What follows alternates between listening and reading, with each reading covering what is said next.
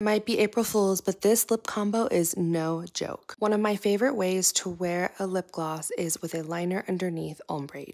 So the lip liner I'm using today is MAC Cosmetics Beat Lip Liner, which is a beautiful plum muted magenta.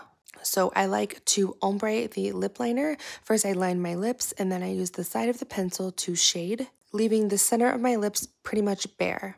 I then go in one last time and line my lip line and really define it before going in with the NYX Cosmetics Fat Oil in the shade Supermodel. I love this shade. It's a bright magenta with hints of shimmer. And the reason why I love fat oils is because it is a gloss, but it does not leave your lips feeling sticky at all. This is why fat oil to me is a total game changer.